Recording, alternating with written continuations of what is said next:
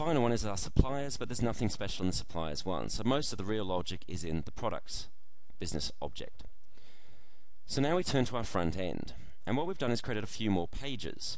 Firstly, we can look at the products page. The products page has been data bound to the product business logic object. And what we've done is, if we just reconfigure this, you can see that it's pointing to the object products. Click on the object products, configure the data source. So it's pointing to the product object. It's going to use the getProducts method for updating. It's going to use the update command, and it's going to pass the parameters in. For inserting, it would use the add.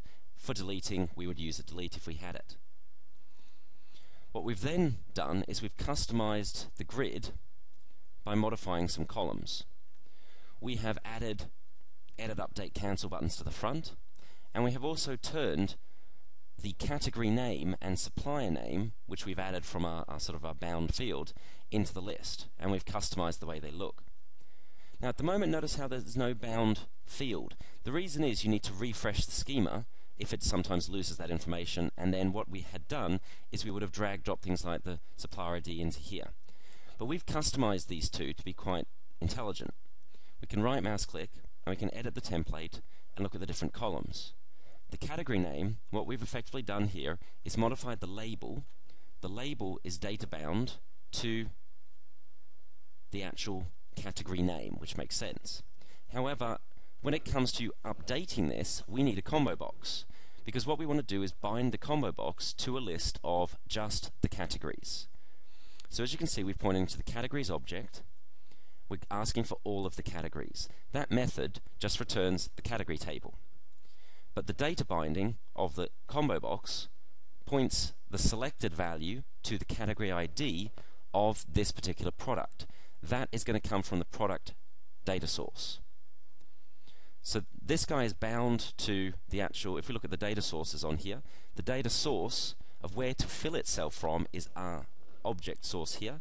It's going to display the category name, but under the covers, it's going to hide the value name, value ID.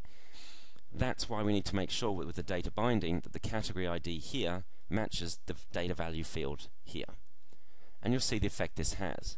We've done exactly the same thing for the supplier name, so we won't bother showing that at this point. We'll now just kick off the products table, and you can see that immediately we now have our normal looking page showing the category name and then the supplier name. We can hit the edit button, and normally, of course, what you get is text boxes for most things. However, this time we're getting, for the category name, the list. We can actually change that list. We could change the supplier to a new supplier and press update, and immediately we can see that we have now updated those two items. So how much code do you think that we need to write to do any of this? None. The whole system is done for you by the front end. But the nice thing is, the front end isn't talking to the database directly. Everything's going via the business logic layer. We can also look at the suppliers page. The suppliers page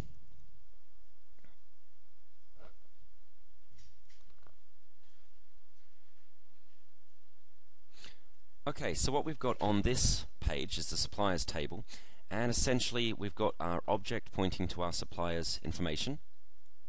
So we're getting the suppliers. However, what we've also done is we've customized the products column. I've actually gone into editing the actual columns themselves, and what I would have done to create this is added in a template field. And I will then have gone and customized that template field to just give it a header text, but then I would have right mouse clicked, edit the template, and gone to the column. And then in the item, what I've now done is I've created a combo box, and of course we've bound the combo box. So we've created some sort of a data binding, but I think this is actually quite a complex data binding, and we have to actually do this in the HTML itself. So in the HTML, we've got quite a complex data binding statement, because what we want to do is we want to show all of the products for a particular supplier. So here is the source of the data source, and as you can see, it's quite a lengthy statement. So what we want to do is break it down into parts. It starts off by looking at container.dataitem. This is essentially the row that we're pointing to. we're going to do some sort of a conversion on this using a C type to convert it to a data row view object. So take the generic item, make it a data row view. Then we're going to get the data row view and take the row property. Once we've got the row property, we can then convert that, using again C type in this case for VB, we can convert the row type into a row that is specific for this particular data table.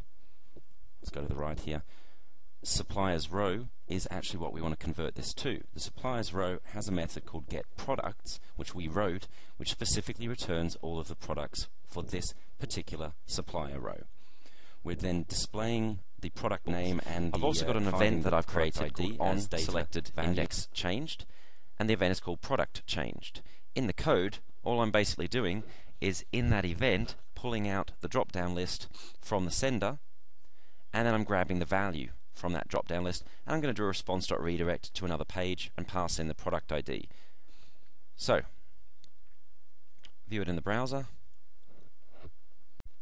We can now go and pick a product for that particular supplier, and it auto-posts us back to a new page with the right product ID. Go pick another one, and it's the right item based on the product ID, and finally go pick another one, and so on. So this is pretty neat that, again, we can create these type of very interactive type screens, and there's virtually no code in any of this stuff. The final thing that we might talk about is how to do paging. On this next page called Page Products, we're going to take the products table and we're going to page it and do sorting. Now, what we've really done initially is we've enabled paging and enabled sorting. However, in the object source, we've set up the getProducts method.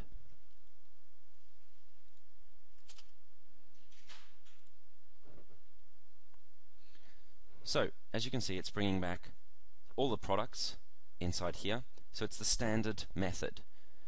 Then what we do is we actually go to the object data source and we set some properties. The first thing we set is that we enable paging. As soon as we enable paging, it's going to look for a method that has parameters called, in this case, start index and also max rows. But because we're also going to do sorting, we have included a sort parameter name here as well. The other thing that we've got to give it is, if you're going to do paging, you must give it a select count method. So we pointed this at the select count method, and it's actually going to bring back this information that we need. Now, all of this is actually going to be covered in one of our other videos regarding data binding in ASP2. So this is really just a light introduction. But remember, all of this is using our business logic layer. So now when we do our paging, again, there's no code to write in any of this. You can see that we can page through this, and the system is running all of the right methods for us. But it's also doing our sorting based on whatever we click on. And you can see it's sorting the whole data. Remember that the sort actually came originally from this custom method that we wrote that took in the order by clause and allowed us to sort by whatever column we wanted. And then we filled this list up. So as you can see, we can quickly page back and forth, and we can also sort quite easily as well. So, I realize there's a lot to take in this demonstration, which is why I'm going to include the source code so that you can download the source code for this, have a play with it. If you do have any questions, please email me at doug@blackbearit.com. And like I said, we'll be doing another video that will focus more heavily on the data binding. This one really has tried to focus more on the business logic options and the data logic options. Thanks for your time.